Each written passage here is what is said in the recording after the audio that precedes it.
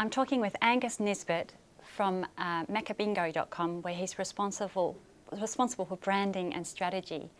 And you're talking with us today about how social is changing the whole gaming sector. Could you tell us more about that? Yeah, of course.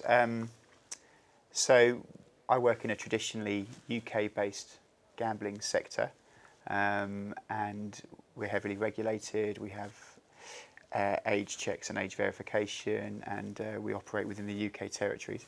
The social space creates a lot of opportunity for what's cleverly called gaming rather than gambling, for games that tend to be free to play, but with a monetization mechanic that kicks in later in the player journey.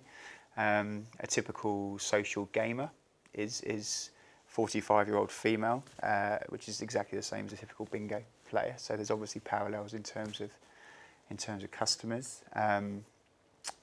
We know that our customers we have more of our customers on Facebook than we do on mechabingo.com, for example, for our retail customers. So just for the UK customers, there's a massive opportunity for brand diversification, let alone what's happening globally. Talking before about the sort of the opportunity that might exist with sort of these Facebook games where people are playing, but they're not actually winning anything. But you're saying behind that, there's potentially a lot of revenue that can be come out of it.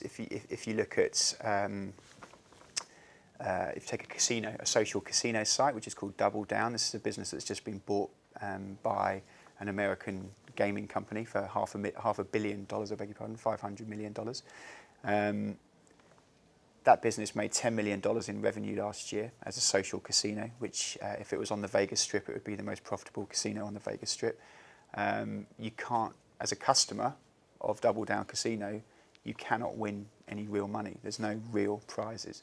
So it's all for status, if you like. And I think for us as a traditional gaming operator, that's fascinating, because we've always thought that casinos are about the buzz and about the winning and about the joy of winning, and the fact you can go in pretty much penniless and come out as a millionaire. To extend the point, is maybe this isn't right. Maybe it's more about the social experience and the entertainment and sharing with your friends, and it's not about winning. And if that's true, that opens up a whole new can of worms that we need to look into.